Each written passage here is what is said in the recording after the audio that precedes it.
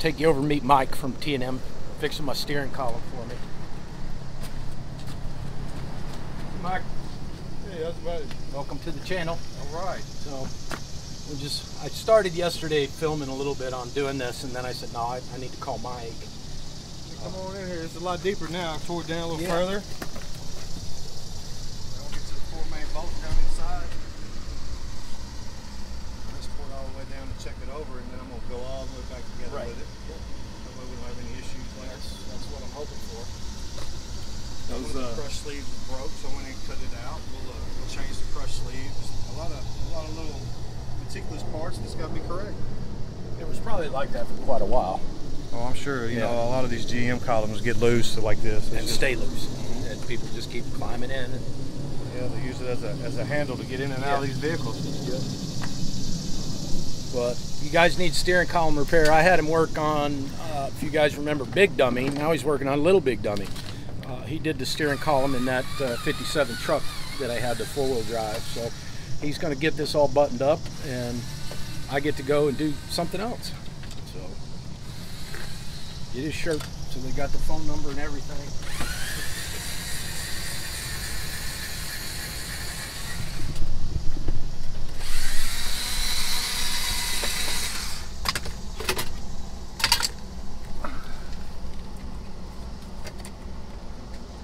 This is one of the tricks on this job right here. Is you got to take the mount loose at the bottom. If not, it will not give you enough slack. Okay. And it'll bust the bearings every time. Okay. I had to learn the hard way. Yeah, well, see, I didn't want to learn. I've done a couple of these, but nothing in depth like you do, and I did not want to learn the hard way and then have to go and buy a column, because buying a column or having it repaired, if I buy one, it's probably going to be broken anyway. Right. So getting it repaired is about the same cost as buying one. So if you're going to keep the vehicle, I'd say have it restored. Yeah. If not, you know, I'm not going to down the junkyard column. But a junkyard column, it may be loose, you might not have a key. The wiper switch can be different. Just a few things you got to keep in mind.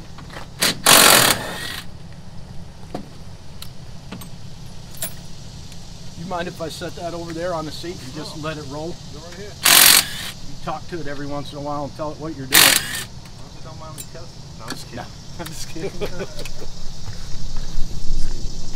All right, look here. This bowl is completely busted. Let me show you something. So now I have to. This one's been loose so long. What it's done is, you get in here, I'm going to show you. See how the pin rides at the top? Yes. Look up here, bam and bam on both corners. Oh, it's busted all that out. Yep. So even if I tighten it down, it's not going to stay. It's not going to be tight, because that's going to allow it to move up and down. Okay. Because the two gears ride on each other. Sure. So if you wanted me to, I mean, you can go ahead and shave the bowl now, or I could just, I'm going to pull the shaft and everything, and I'm going to fix it and then bring it back and put it back in. Okay. Because it's a lot easier for me at this point versus going back to the shop and getting that one part. I can go ahead and pull it and actually clean it up and paint it. So, but I know you don't want it painted at this point, because you're going to turn around and shave that handle off. Yeah. But if you're going to pull all this out, then I can take this off and I'll shave that handle while you're gone, and be good to go. All right. I'll make it where I'll try to make it where I can hand it to you in your hand. Okay. The hood pop okay? Okay with me. Cool. All right, we got a little more damage in here than initially thought, and like I said before, always expect the unexpected. But the column's broken here as well, so he's going to take it apart, take it back to his shop and redo it, and then we'll get it put in. So we'll talk to you later.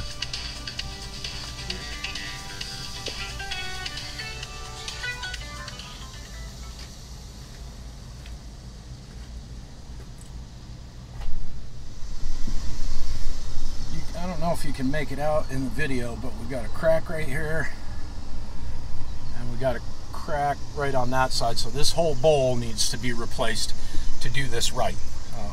So we're just going to have Mike take it, and in the meantime I'll be able to pull this off and shave the automatic handle, because as you can see, we've got plenty of shift levers in this truck. But he's going to do a nice job, and it'll be good as new. So we'll be back. All right, Bobby's getting the Mustang taped up. That's going to go in for primer. Finally. Finally, no. That's cool. That'll be a milestone. It's nice, always nice to see him in primer. Right. You feel like you're making progress. Right. And then out here, I'm going to show you how far Mike tore down the Chevy truck steering column.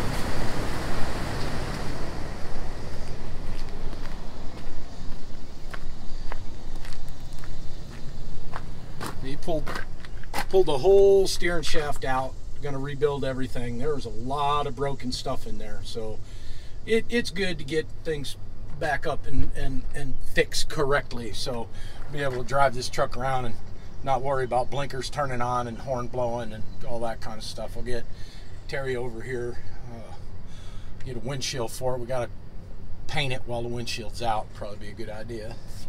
So the truck, as you see, the truck was originally black, so I'm going to go with the black inside again and outside, so it'll be purty. Matt's ordering lunch. I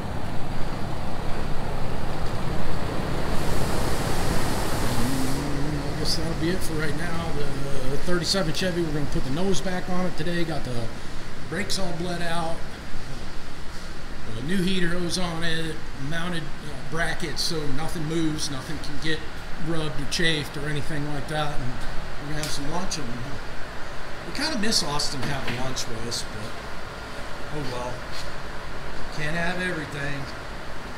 So, we'll talk to you in a few minutes. Are you eating again? Oh gosh. All right, what you got, Austin? I had a land crusher. Land crusher? Yeah. It pulled through it on Texas coast. Let me go in. Kind of dark. Yeah. It's dark in here. Okay.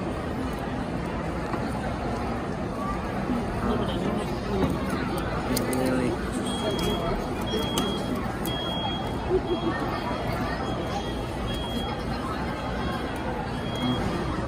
Good. Really good?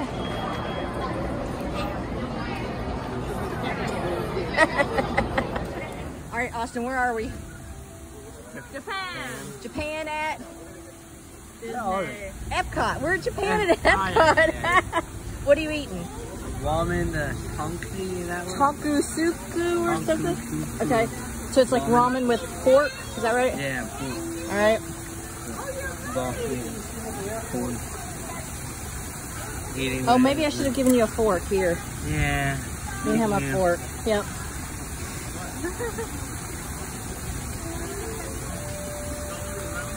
Hot. Hot. This is good. It's awesome.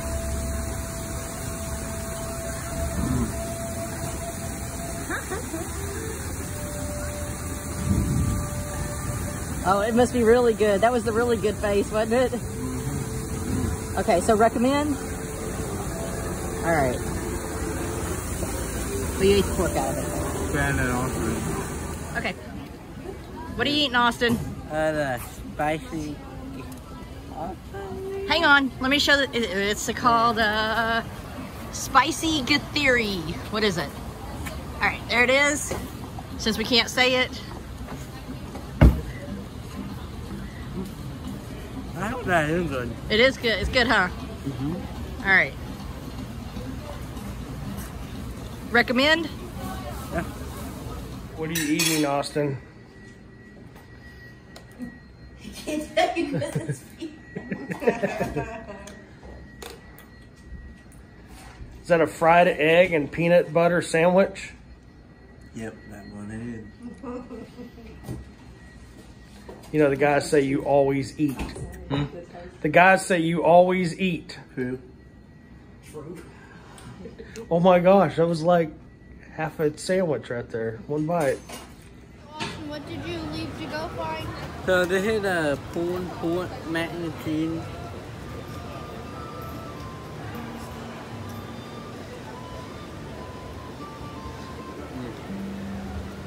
Look at that. Yummy. Yum. Is it good? Yeah. Is that good? What is it? Mickey bar. Nice. All right, Matt, tell us about the latest hurdle with the Chevy. Another one. Yeah. All right, so we already test fitted it in the car with all the new steering components and everything. We're hitting here, and on the steering rack. On the top of the steering rack, we're hitting here, and then on the sway bar, we're hitting back here, just barely on both. So I figure a 1/2 inch on the sway bar and a 1/2 inch of adjustment on the radiator here. See, it's bolted into this front clip. Is that what you call it on these old cars? I think so. Whatever, you know. So what we're going to do is just relocate the holes. May have to do a little fabricating on these humps here, get rid of those, so we could drill some holes and move the radiator up. We should have plenty of clearance here to come up a 1/2 inch. Plenty of clearance everywhere, pretty much. So that'll work. We spend a lot of time thinking about things around here. Seems like we ain't getting nothing done, but you got to think about this stuff, or it's going to look like it did when it came in here. We had to notch the where that nose piece bolts to the car because of the sway bar mounting. And this is just a rough notch too. I'm gonna clean that up. It's gonna look real nice when I get done. But the issue we're having here is now the radiator, the outlet's hitting right here. So what we're going to do, the outlet's hitting here, the bottom of the radiator's hitting here. Yeah. So what we're going to do is where we mounted the sway bar, is we're going to put a 1/2 inch in there, drop that sway bar down. We can take up a 1/2 inch here on the sway bar end links because they're adjustable, so it's not going to change that geometry at all, but it's going to allow us to get that radiator fit back in this car. We've been on the verge of finishing this car for every time we touch it, we're like, okay, today's the day. Yeah. But they're just, you know, it's a big old Pontiac motor in a 1937 Chevrolet. So yeah, look at the frame. Yeah. So not no pickup truck, that's for sure. That's right. Sorry about that. That's okay. But Matt's going to take that radiator out, and like you said, there's a couple of humps in the flange that holds that radiator in. We're going to flatten them out, drill some new holes, and we should clear. Everything on this car is going to be tight. Yeah, first thing I'll do is go ahead and get the radiator out of it.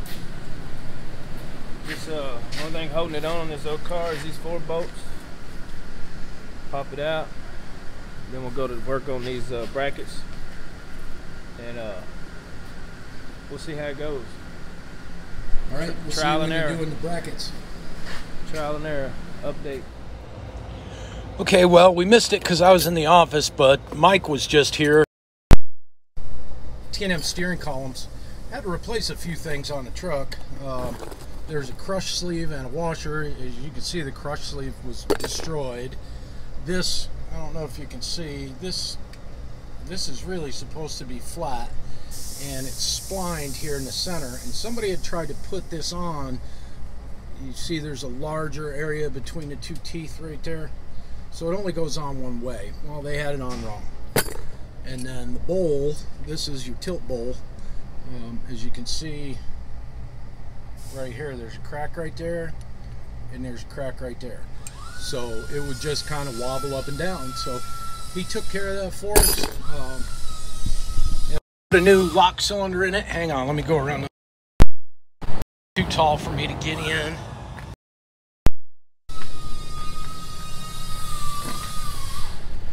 But there you go. Nice and tight the way it's supposed to be. It doesn't wobble. I like it. Now I can drive my truck. Hey, we'll see you. So our radiator's hitting there at the bottom of the cross member like we showed you earlier. So we came up with a little solution here is to just move the radiator up a 1/2 inch and move the sway bar down a 1/2 inch. So that's what I'm working on now. So I got to move these holes down a 1/2 inch, and the problem is there's a big hump here, so you can't bolt it to a hump. So I'm gonna grind them out, which I've already done. Cut me some little filler pieces, which I've already done one side. I'm gonna weld these in, and then measure, drill, measure drill. This is the only one we don't have to cut. We got plenty of room here to play with. And I have to cut a piece here, cut a piece here, and then once we get that welded up, grind it down, and looking good, we'll measure and drill, and then measure and drill. Let me show them where you put the sway bar down. Yeah.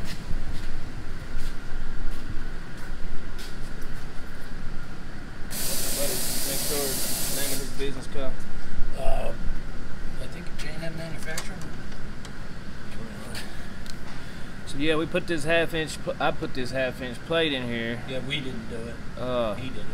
The neighbor hooked us up with this half-inch stock here. He's a good guy. I don't know the name of his business, but he's got a little machine shop over there. He's a handy person to have next door, that's for sure. Yeah. CNC machine, lathe, mill. So between the two things, dropping this a ½ inch and raising the radiator support a ½ inch will get us the clearance we're looking for here for our radiator hose. We initially thought that that was going to be our only problem, but then quickly realized that it's also hitting the sway bar.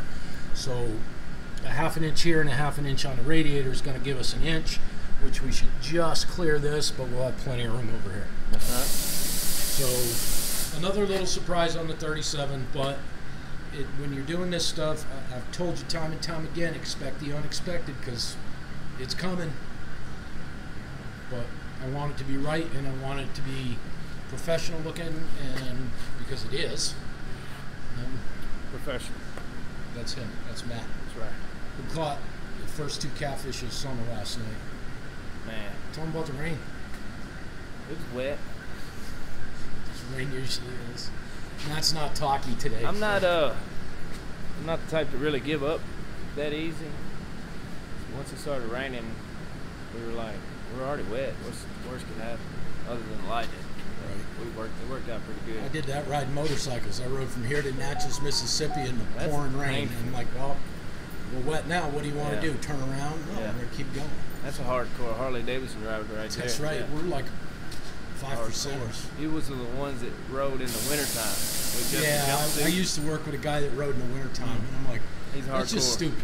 Yeah, but it's just stupid. That's because he didn't have a car to drive. That's because he's making payments on his Harley. Yeah. Bobby's got the Mustang all taped up and ready for primer in the paint booth. Unfortunately, we don't have enough hardener, and I didn't realize that, so tomorrow we'll have some more hardener.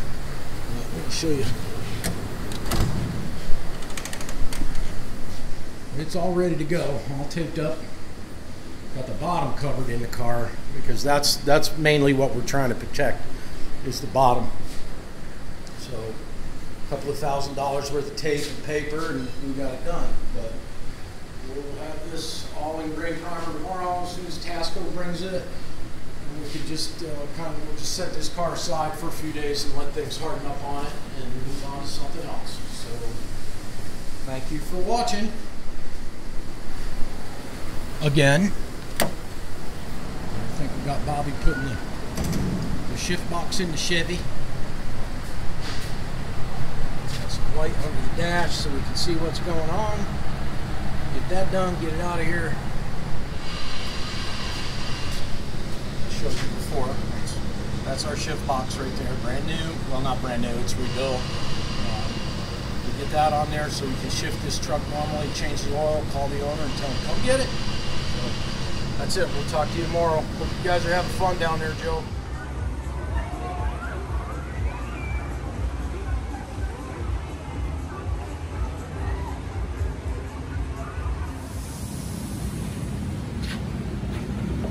All right, Bobby's putting the shifter box in, like I told you. Getting it done, nuts and bolts. What's going on, man? Got the inside ready. The inside's all done? Well, it's going to be tightened up. I got to put some screws for the tunnel over there. Yeah.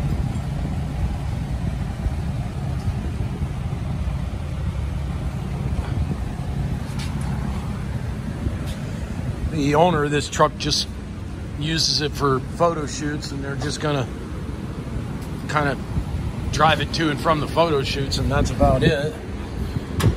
They tried and tried and tried and tried to start it, so they've washed the oil down, so we're going to change the oil in it. This thing has no oil filter, like, oh, it does have a filter, okay. So our 54 Corvette that we had here has no oil filter on a straight 6, which is kind of weird, but older stuff had it and newer stuff had it, but for some reason that 54 didn't have it. This truck needs some other work too. It's doesn't quite sit right on the frame. Has literally no exhaust system on it. But it's just a truck for photo ops.